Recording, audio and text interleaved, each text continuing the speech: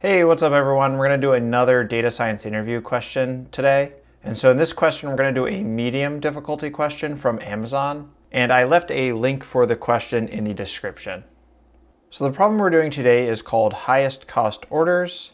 And in it, we are told to find the customer with the highest total order cost between February 1st, 2019 to May 1st, 2019.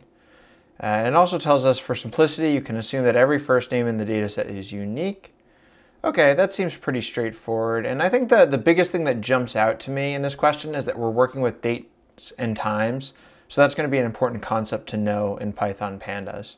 So we see that we have this range here. So let's look at the data. And so we can see this by clicking Alt-Enter. And if this doesn't output down here for you, you probably just need to create an account or log in. So do that real quick. I think the way that you're going to get the most out of this problem is to feel free to pause the video and try it on your own and then resume the video when you want to see how I would solve this problem.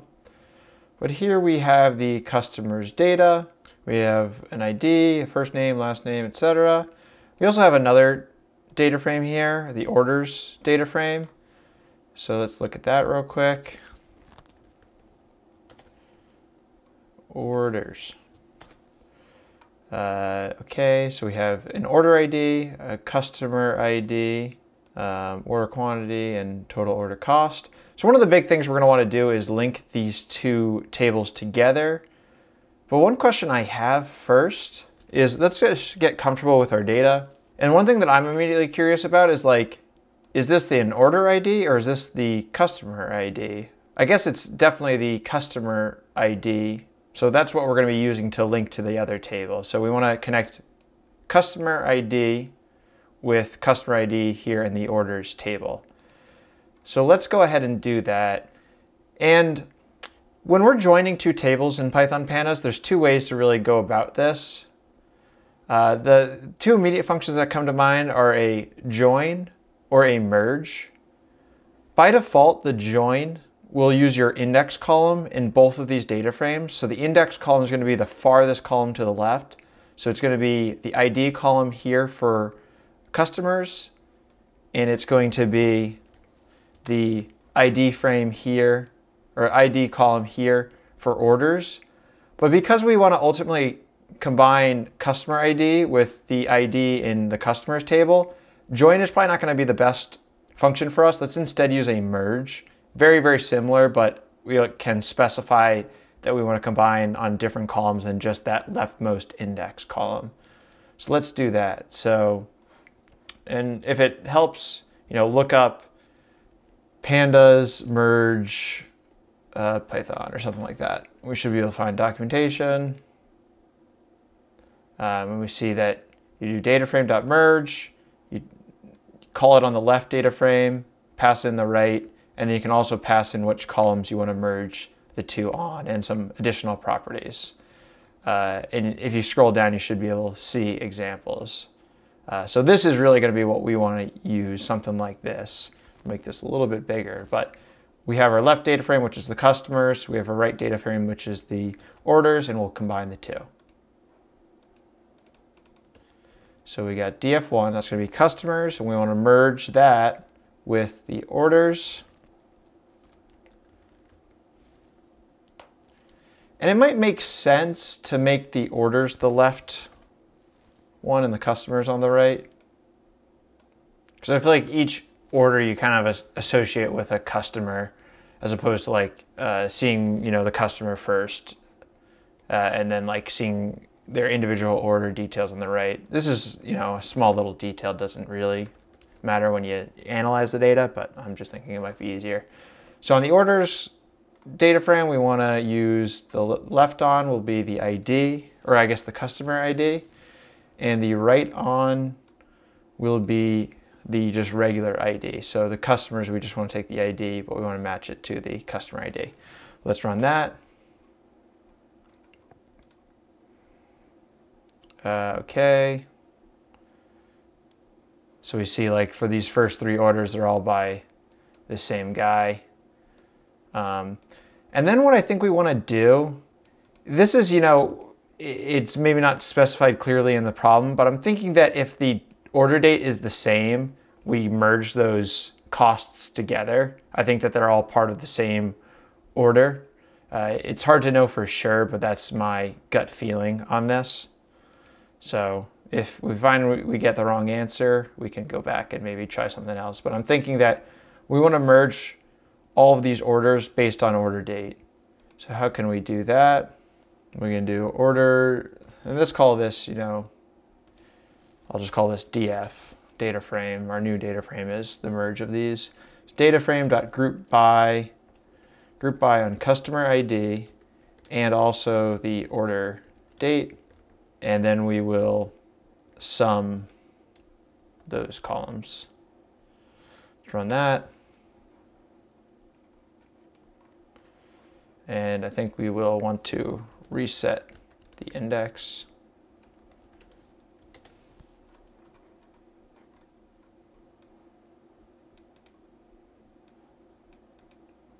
So one thing that happens here is we lost the name and some of the things we joined. So I wonder if we can get that back, and that might be just a property of how we do the sum. So pandas sum, or group by sum, keep string columns. I don't know, something like that is what Python keep other columns while using sum with group by. Okay, so what we could do is just add additional properties here to the group by. It makes sense to do that. Yeah, that is easy enough. So we do customer ID, order date. Might as well put their first name here too, because we need that. And then we can run this again. Okay, and now we get that name that we were looking for. So I think the next thing is, I'll just call this like total df equals this. Now that we have total df, what we really need to do is just find the highest total cost. We can look at the total table again. So we want to find the highest order cost that fits in the date range that we're looking for. So first, let's just filter by the date range. And I don't know if this column will be date time by default. Let's see. It looks like it is. So that's nice. We don't have to convert this column to date time. So now we just need to sort by date times. And what we can do is it should be as easy as doing total df order date is, like, we can directly use like greater than or equal to here. So we want it to be greater than or equal to 2019-02-01, and we want it to be, I'll make this full screen so you can see, order date. So if this wasn't a date time column, we couldn't directly do this. We'd first have to convert the column to date time, but because it is, we can do this directly. And I'll say less than 2019 501. That should work. Let's see if that filters down the data. And because we have two conditions in here, I think we have to use parentheses to separate out the logic. We can actually see if it works or not. I'll run it. Yeah, so it's complaining right now.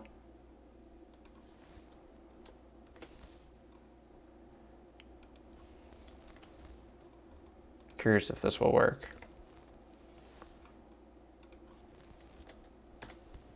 Yes, it worked. Nice. And does that give us what we're looking for? It looks like all these ranges are proper. That's awesome. So now we have, bear with me, make this a little bigger so you can see, filtered df, I'll call it. Filtered df is all of these sums in our date range that we're looking for. So now we just really need to get the max of this. And we can do this by doing a sort.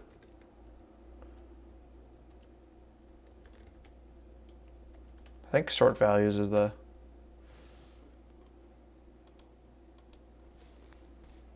and we want to sort it by order cost. Okay, and so let's see what we get. We want reverse equals true because it's sorted in the wrong order right now. Reverse.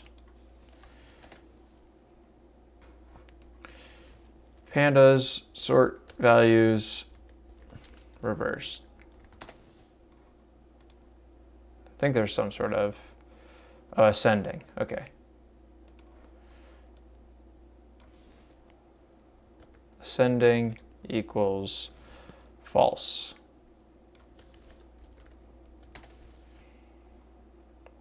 Okay, and so in the problem, what we wanted to get was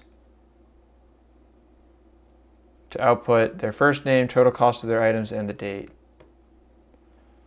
So all we need here is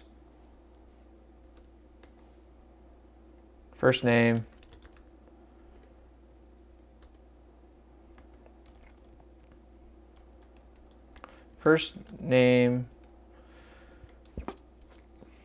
order date, and order cost.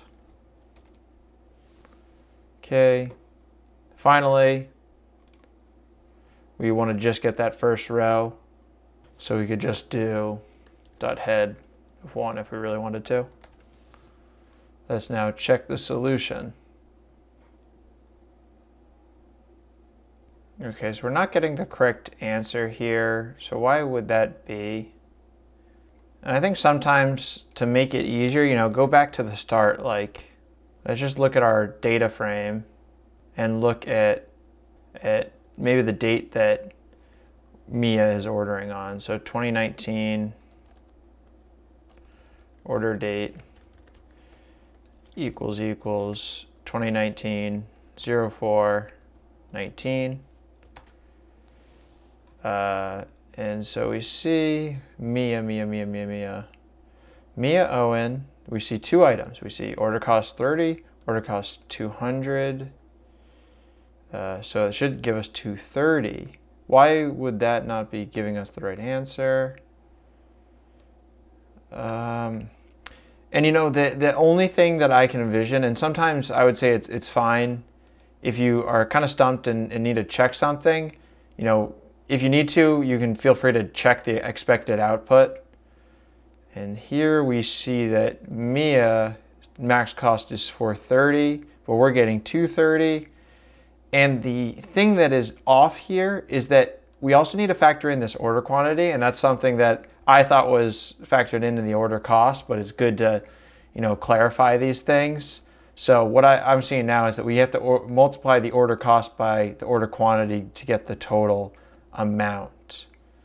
So realistically, we probably should create another column that's just called like total cost.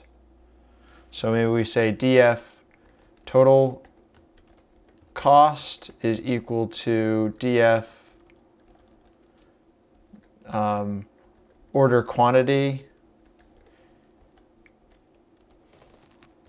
times df order cost. And then what we want to do here when we are getting our final answer, so that gives us this new column. Then when we're getting our final answer, we want to not look at and sort by order cost, we want to sort by total cost. And we want to add total cost to our filter, or our final kind of filter here. Run that. Now let's look at our filtered data frame. Now we see Mia 430. And I think we can probably check solution here. Incorrect. I did see the expected output, so I mean, probably just running this without anything would be the first step. And now we see we get the two names that we saw in the expected output. So if I did head 2 here, I could just get those first two rows. And I should be able to now check solution. Yay, we got it. So yeah, there's a little bit of a hurdle there at the end, but hopefully the process made sense. And you know, you kind of have to think about those details as you do the problem, because you could get stumped and run into a roadblock as I did as I was trying to solve this, because I missed that little point of total cost. All right, hopefully this problem walkthrough was helpful. If you enjoyed, give it a thumbs up, and also subscribe if you haven't already. I'll probably do a lot more of these, so be prepared, but also going to be trying to post some other content on this channel as well. Peace out.